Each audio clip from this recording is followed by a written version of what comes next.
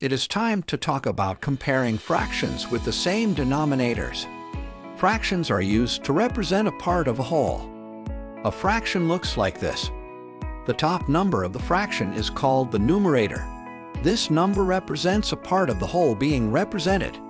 The denominator is the bottom number and represents the number of equal parts it takes to make the whole. Here are the fractions 1/4 and 2/4.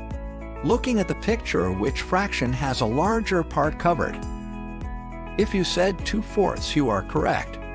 When fractions have the same denominator, the fraction with the larger numerator is the greatest in size.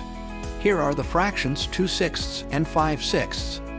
The denominators are the same, so the fraction with the larger denominator is the greatest fraction. This means 2/6 is less than 5/6. Let me show you. Fractions can also be represented on a ruler. The blue rectangles represent 1/8 of an inch because it takes 8 parts to make a whole. The purple rectangles represent fourths because it takes 4 parts to make the whole. The yellow rectangles represent halves because it takes 2 of the parts to make the whole. The purple lines on the ruler represent 1/4 of an inch. This is because the inch is split into 4 parts. Pizza Man traveled 2/4 of an inch. This means he is located at 2 purple marks from 0.